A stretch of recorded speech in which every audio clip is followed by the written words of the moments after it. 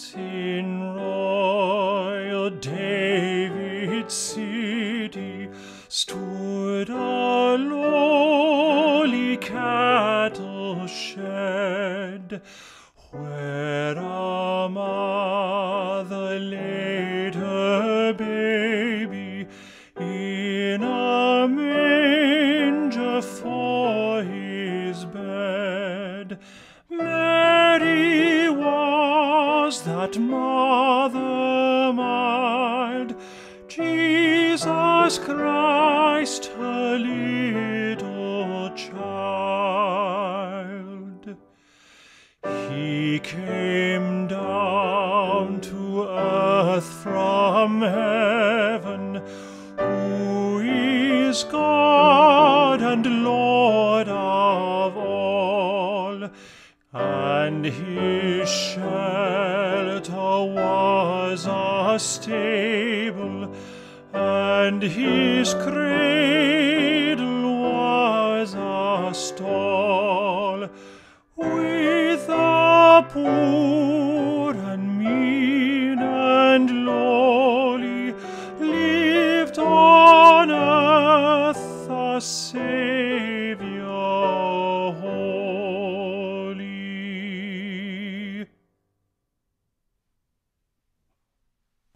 Welcome to Church in the Forest on this holy night.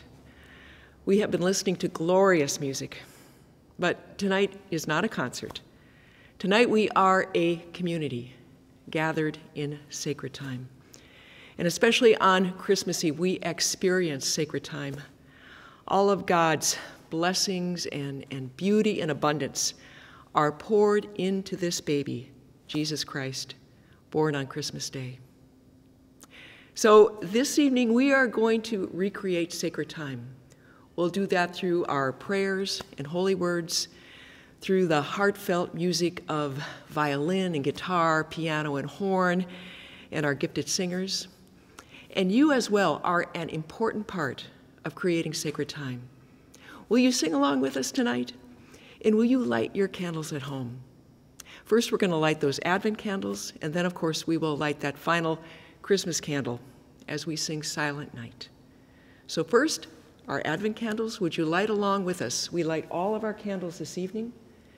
The candle of hope, of love,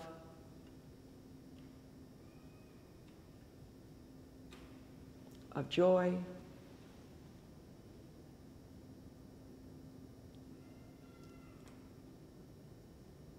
of peace, and tonight we light our Christ candle.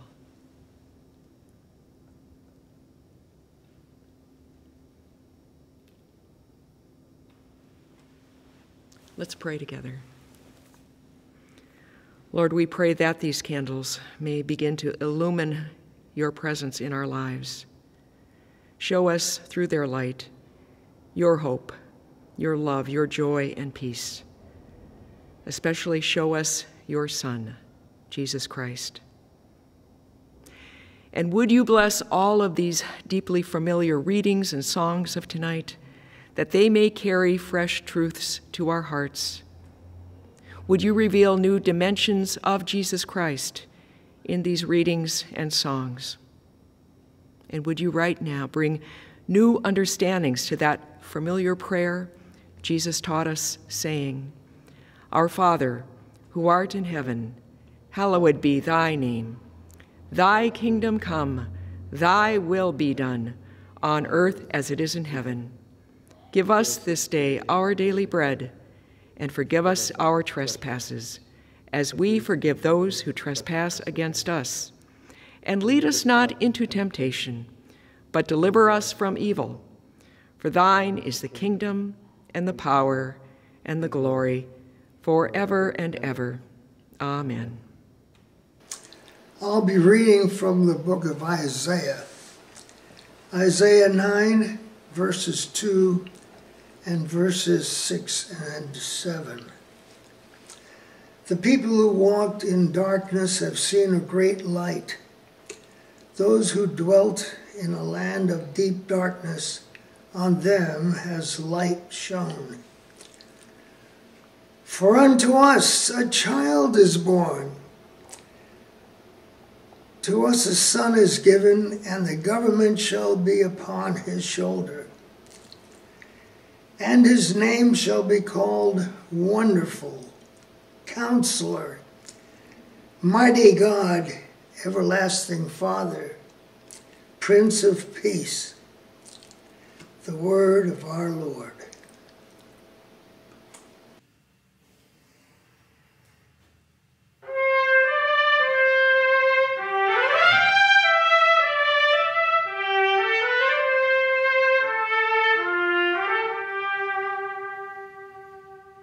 The tree of life my soul hath seen, laden with fruit and always green. The tree of life my soul hath seen, laden with fruit and always green. The trees of nature fruitless be, compared with Christ the apple tree. His beauty doth all things excel, by faith I know but ne'er can tell. His beauty doth all things excel, by faith I know but ne'er can tell. The glory which I now can see in Jesus Christ the apple tree. For happiness I long have sought, and pleasure dearly I have bought. For happiness I long have sought, and pleasure dearly I have bought. I missed of all, but now I see 'tis found in Christ the apple tree.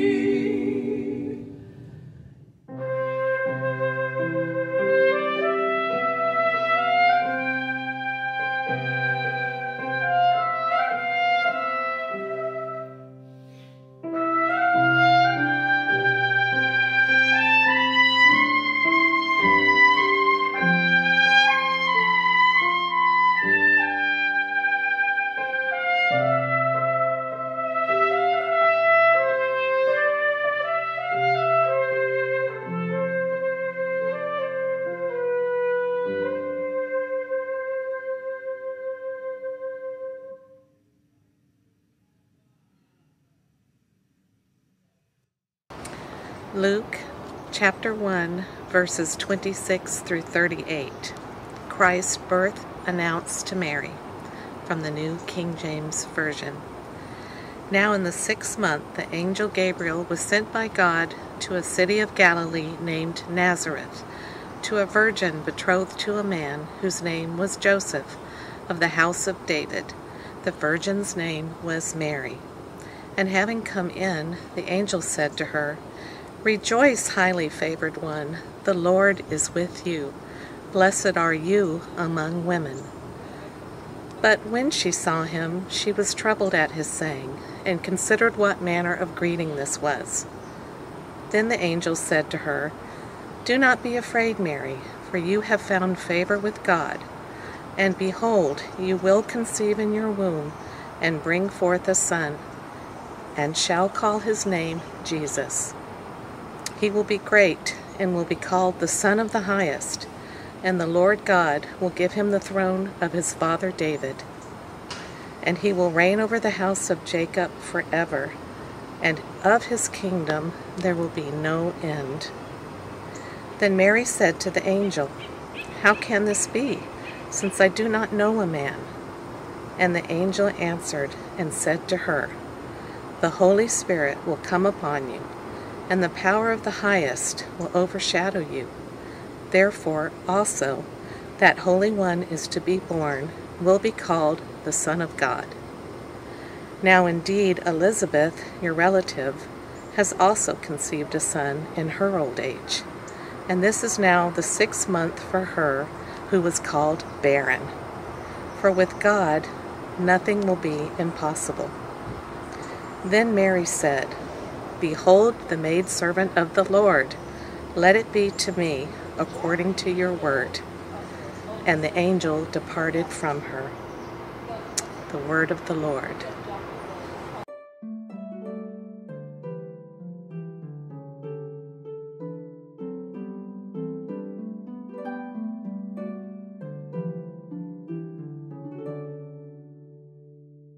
Gabriel to Mary came, a gentle message bearing. Deep in awe the maiden bowed to hear him say, "Hail Mary." There heaven and earth received his call. "Hail, hail, thou Queen of virgins all, thou yet undefiled shalt bear a child of sovereign grace, to comfort all mankind. Thou shalt bear him, Lord and God of all, to save our human race." "How shall this befall," said she, "to be a virgin lowly? How can I deny the vows that bind me to be holy?" Then said the angel, "Make believe, God's Holy Ghost shall this achieve. So be not afraid, but now rejoice, rejoice indeed, forever in his sight. For thy trust shall be in his mercy, by God's especial might." Then bespoke the maid again within her lowly power, "I, the humble handmaiden of God's almighty power, so to his messenger most blessed, bearing in secret his behest, I will answer and obey with love and holy joy the tidings I have heard. For I bow before thy holy will, according to the word.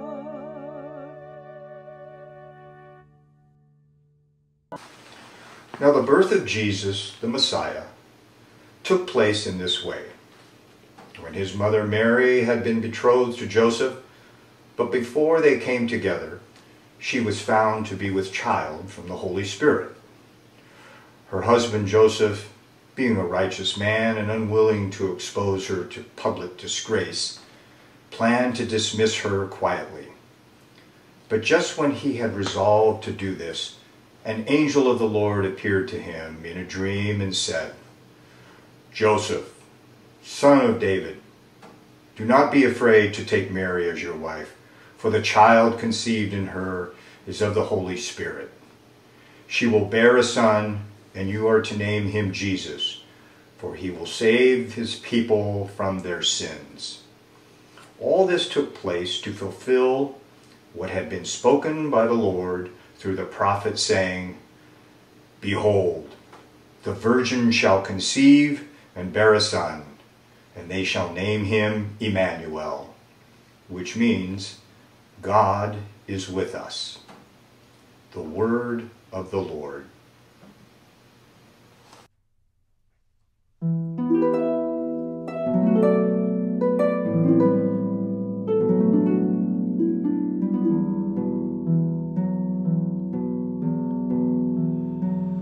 What child is this who lay to rest on Mary's lap is sleeping, whom angels greet with anthems sweet, while shepherds watch are keeping? This is Christ the King, whom shepherds guard and angels shall sing. Haste, haste to bring him, Lord, the babe, the Son of Mary.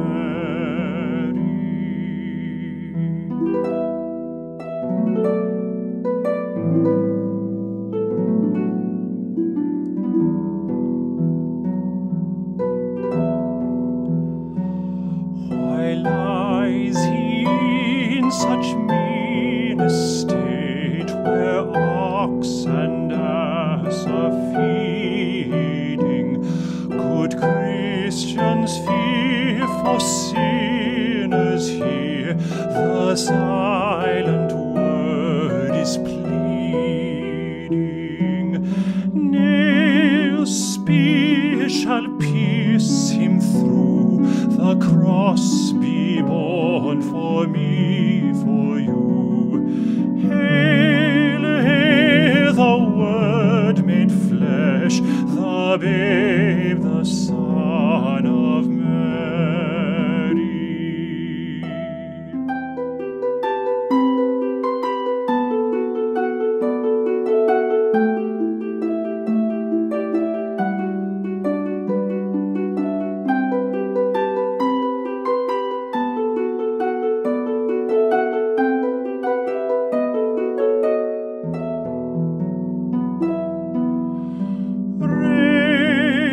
Raise a song on high, the Virgin sings her lullaby.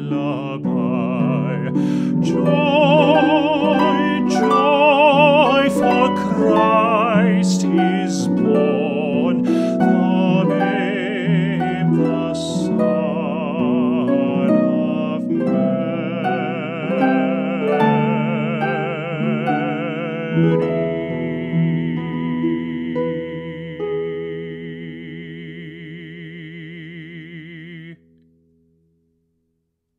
A reading from Luke, chapter 2, verses 1 through 7. In those days, Caesar Augustus issued a decree that a census should be taken of the entire Roman world. This was the first census that took place while Quirinius was the governor of Syria, and everyone went to their own town to register. So Joseph also went up from the town of Nazareth in Galilee to Judea, to Bethlehem, the town of David, because he belonged to the house and line of David. He went there to register with Mary, who was pledged to be married to him and was expecting a child. While they were there, the time came for the baby to be born, and she gave birth to her firstborn, a son. She wrapped him in cloths and placed him in a manger, because there was no room available for them in the inn. The word of the Lord.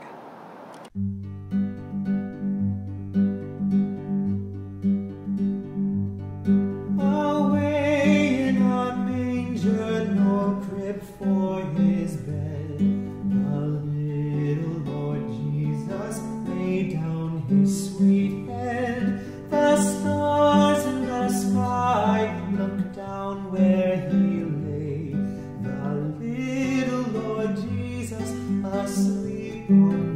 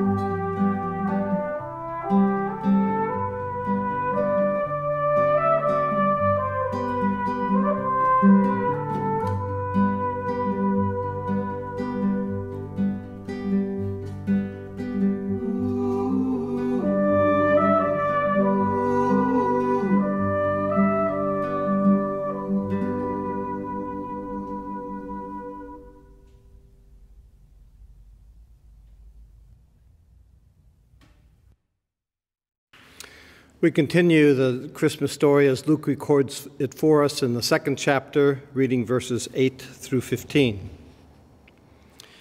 In that region there were shepherds living in the fields, keeping watch over their flock by night. Then an angel of the Lord stood before them, and the glory of the Lord shone around them, and they were terrified. But the angel said to them, "Do not be afraid.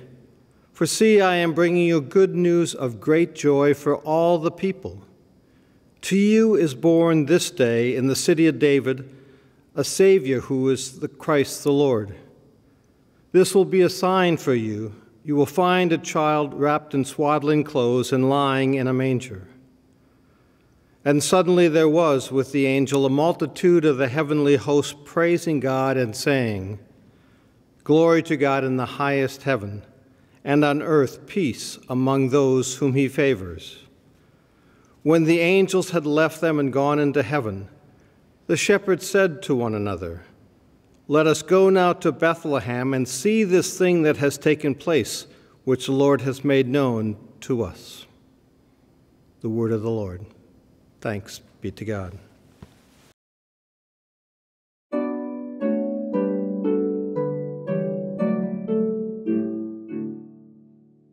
The first Noel, the angels did say, was to certain poor shepherds in fields as they lay. In fields where they lay keeping their sheep, on a cold winter's night that was so deep.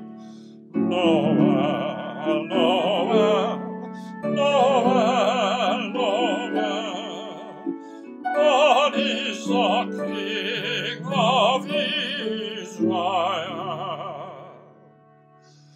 They look up and saw a star shining in the east beyond them far, and to the earth it gave great light, and so it continued both day and night.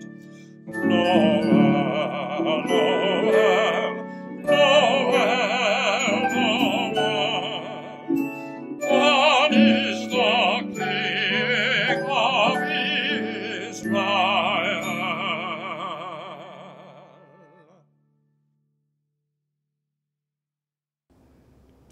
Friends, it's finally Christmas Eve. In just a few minutes, we will sing that song, Silent Night, and we will light those Christmas candles. You know, when we're sitting together here in this chapel, this moment is so exquisite, so beautiful. Don't you almost just ache? A sublime light begins to grow in our darkened chapel as that candle flame is passed from person to person. The singing is full of tenderness and yearning, and the light and the music and our hearts seem to reach beyond this ceiling to heaven. We don't want that moment to end. In fact, over the years, Melinda has actually devised a way to extend that moment. When we sing Silent Night and then sleep in heavenly peace, she's devised ways for us to elongate that moment. The congregation now hums, our soloists sing a descant line, and our instrumentalists improvise, all to keep that moment from ending. Sleep in heavenly peace. That moment of sublime and soulful intensity is what theologians call Kairos time. Kairos time. Kairos is time that actually disappears. The clock becomes irrelevant and our schedules and our tasks just fall away. We don't need to accomplish anything. We just need to be, as Charles Wesley wrote, lost in wonder, love, and praise. That's Kairos time. We are intensely alive, aware, and blessed. So we don't want it to end. But our Christmas Eve story from the Gospel of Luke begins in a different sort of time, Chronos time. Chronos time is chronological time, years and days and hours. In Chronos time, life is measured out in mathematical units that actually serve power and money and fear. And you can hear those notes in Luke's opening words, which were read by Mary Wiltsey. Now, in those days, a decree went out from Caesar Augustus to register all the empire for taxes. Everyone went to his own town to be registered, so Joseph also went up to the city of David called Bethlehem. Because he was of the family line of David, he went to be registered with Mary, who was expecting a child. Do you hear the fear in these lines? Register. Register or else. And do you hear the references to money, taxes to be collected? And there's impersonal power in these lines. Masses of people are being ordered around without any regard to their personal plight. Even a poor girl, 40 weeks pregnant. Fear, money, impersonal power. That is pure Chronos. But into those days of Chronos, Kairos time breaks in. Luke intentionally structures his story to lead first with Chronos, but then he counters it with Kairos. And Ken read that second Kairos section. It describes humble shepherds who know and love their sheep. The heavens are opening up in glory, a message from God, do not fear. And then this vision of utter joy. Suddenly there was with the angel a multitude of the heavenly hosts praising God. That is pure Kairos. Kairos time counters Chronos time. Kairos is when we sense that we are completely beloved, just as we are. That we are sustained by a gracious reality that transcends all the world's strife. Here we realize in astonishment that God loves the world. God so loves the world that he sends us this teacher, this Savior, Jesus Christ. That is Kairos time. We don't want it to end.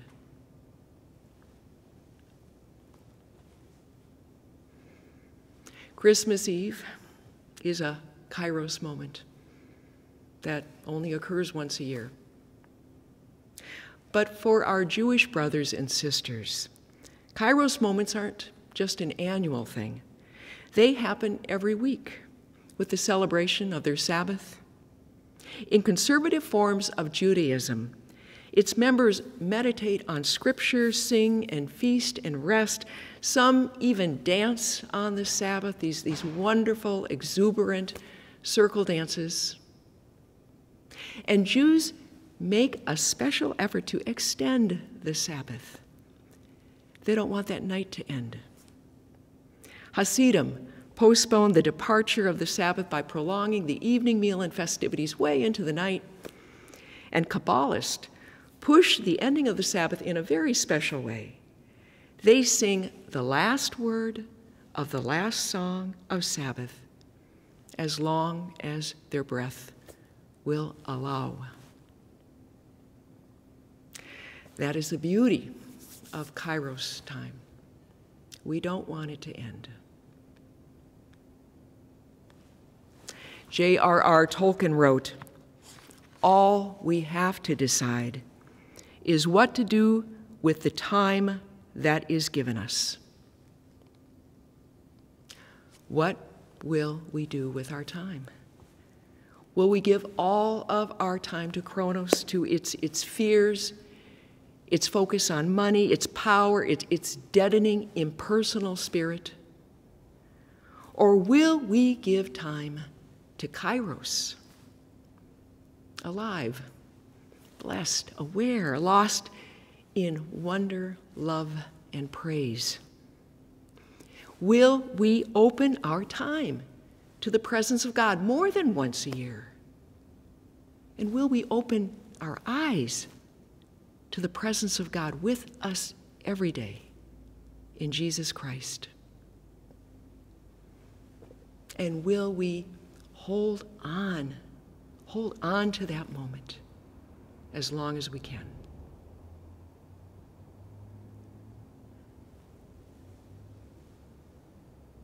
We're now facing an extended lockdown. And for many, time hangs heavy. Restaurants closed, trips canceled, meetings pushed to Zoom, movies to TV sets, and many are rightfully worried about jobs and paychecks and bills. Coronavirus time for many is Chronos time. But Chronos will not give us life. Chronos will not grow our souls. If we give all of our hours to Chronos, we will not endure this lockdown. Chronos will measure out our lives as weeks stuck inside, wages lost, businesses closed, hospital beds filled, deaths recorded. The coronavirus and Chronos time will crush our humanity and our spirits. We may survive this biological pandemic, but will we survive our spiritual pandemic? In order for us to triumph over this virus, we need Kairos time. We need Kairos moments of celebration, of sacred beauty, of worship. We need Kairos time to face ourselves and to confess our sins and to change and grow. We especially need Kairos time to learn to trust in God, to trust in God's daily bread.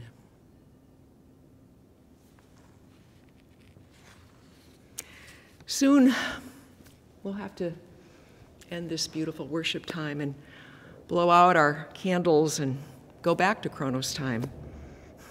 There might be a roast in the oven that's going to burn if you don't watch the clock. We can't live in Kairos all the time. But to rephrase Mr. Tolkien, the question isn't just what will we do with our time, but what kind of time will we do? Chronos time or Kairos time? So in the days ahead, why don't you pick up your Christmas candle and light it again? Feel God draw near to you, God in Jesus Christ.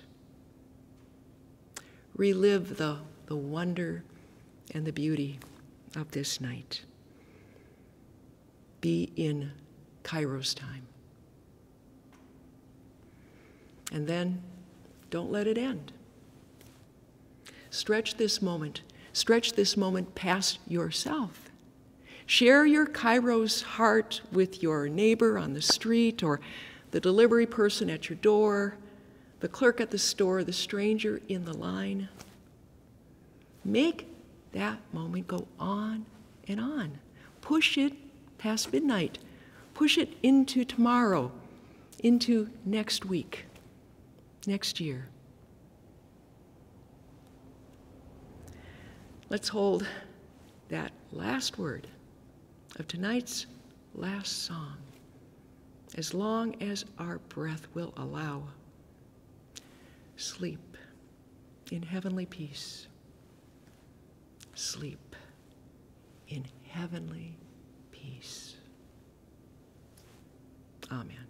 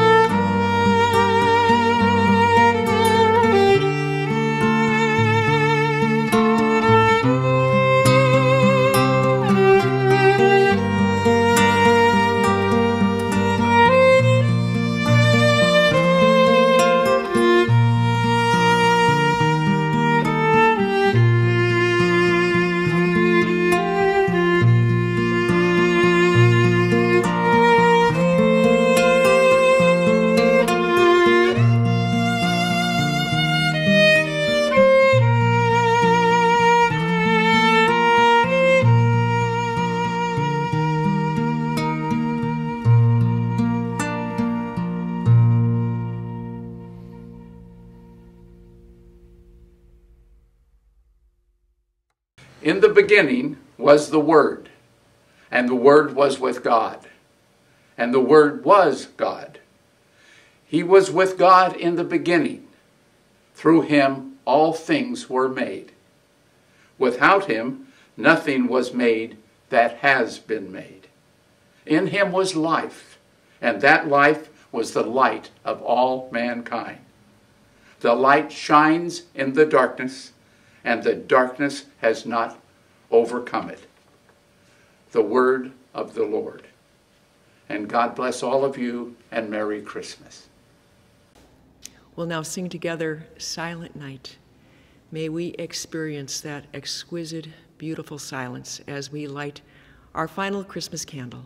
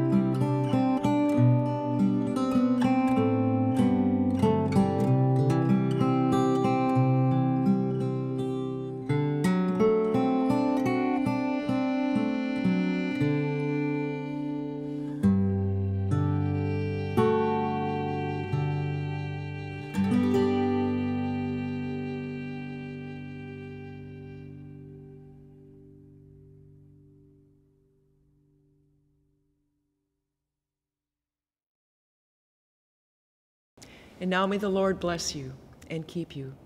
May the Lord make his face to shine upon you and be gracious unto you. May the Lord lift up his countenance upon you and give you peace. Now and forevermore, alleluia. Let us bless the Lord.